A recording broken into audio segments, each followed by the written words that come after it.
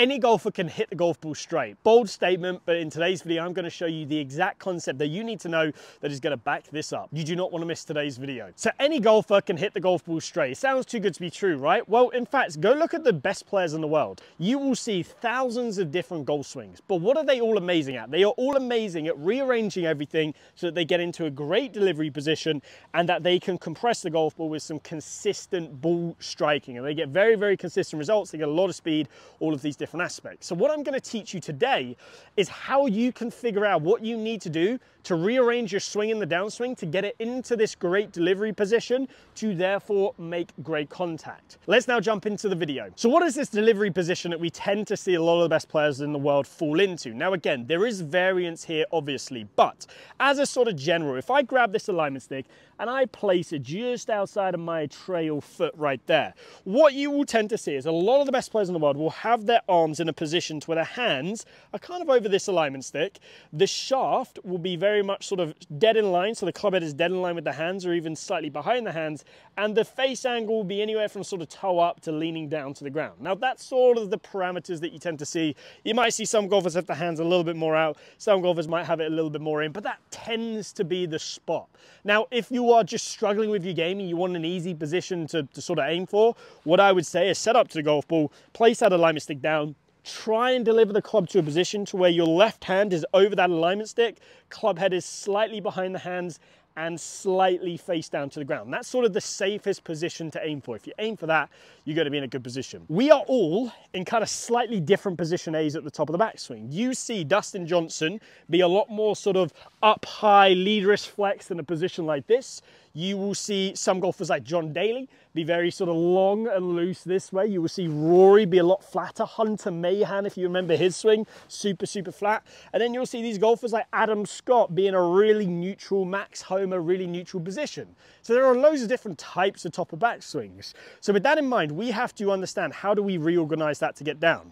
Well, two key concepts we got to understand is, number one, what controls the down portion in our downswing and what controls the out portion. So very simply, if I go to the top of the backswing and I pause right here and I freeze my body and I just let my arms work, you can see if I work my arms correctly, they would be doing this motion. So my arms control the down portion. Now, if I go to the top and now I leave my hands up and I just turn, what do you notice? My hands work out. So now we know the arms control the down, the hands control the out. So with that in mind, what I then want you to now look at is your top of the backswing and go, look, there is no one way to get from the top down to the bottom, because if you are DJ or you are a golfer who gets the club very, very upright in the backswing and you suddenly start to rotate super hard with your chest, you're gonna swing over the top every single time. So those golfers are gonna require more of a vertical hand path on the way down to get us back into this great delivery position.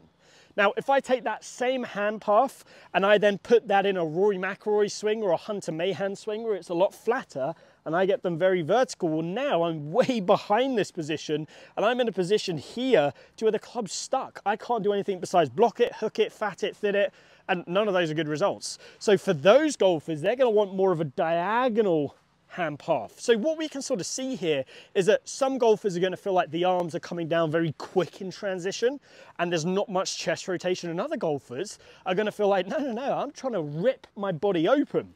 Again, this is where we have to take concepts and go, okay, that's great for everybody to know the concept, but what do you do? Now, if you are a golfer, here's as simple as it gets. If you are a golfer who, as you swing back, sees your hands get very vertical. So if I draw a line straight down from the butt end of the grip, it's anywhere in front of my ankle. Let's just say anywhere in front of my ankle. You are going to need to have a very passive chest, so nowhere near as much chest rotation, and you need to get your hands down quick to get back into this position, because any chest rotation is going to start to shove the club over plane. You're going to slice it, pull it, shank it, horrible from there. So that's that golfer. Anybody where the butt end of the grip is in front of their ankle at the top of the backswing. Any golfer who has the butt end of grip from the front of the ankle to the back of the ankle, let's see if I can do this right here. Hopefully that's in that good position. In that position, any golfer here You can have a little bit of chest rotation, but again, you are still gonna wanna feel like it's kind of a blend of the two. So you're gonna feel quite a nice blend of the hands working down and the chest working out. Why? Because your hands are in a deeper position at the top, you need a little bit more of a diagonal plane relative to those golfers who need to get it working straight down, just to get it back into that good delivery position. Now, if you're the final golfer and you look at your swing and the butt end of the grip is outside of your heel line, that golfer needs to feel a lot more rotation in the downswing to get the club back into this good position. So again, you can sort of see, if I map this out, you've got golfer A, hand path needs to be a lot more down. So that's where the butt end of the grip is outside of the front of the ankle. Golfer B, butt end of the grip is somewhere on the ankle, is a little bit of a diagonal path, still pretty steep. And golfer C, is butt end of the grip is way outside of their heel line. They've got to have a lot flatter, a lot more of a diagonal hand path to get it back into this good delivery position.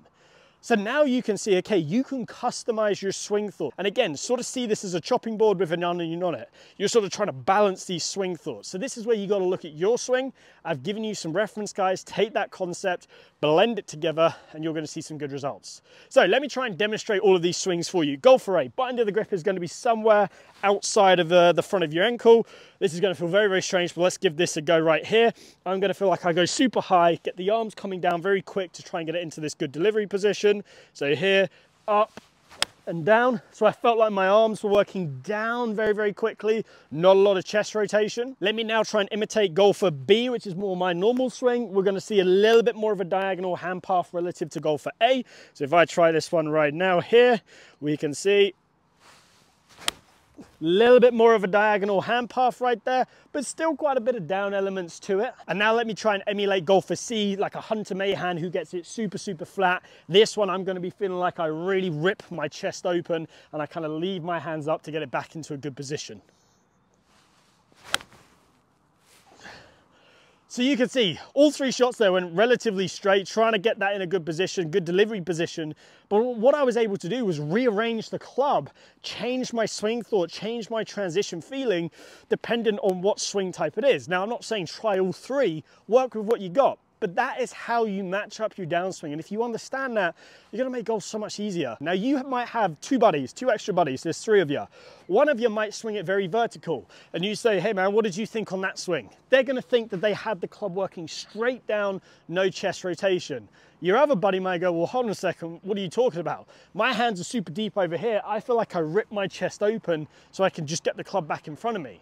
And then you might be like, well, hold on a second, I kind of feel a little bit of both. So now you can see how it's understand the concept, then build your own swing thought. Hopefully that makes sense. Now, if you need help identifying what swing you are and how we can match it up, for online coaching on the Skillist platform, the link is down below. Grab yourself the free practice guide, that is also below. And if you have enjoyed today's video, please give it a like and subscribe. I hope to see you back here soon.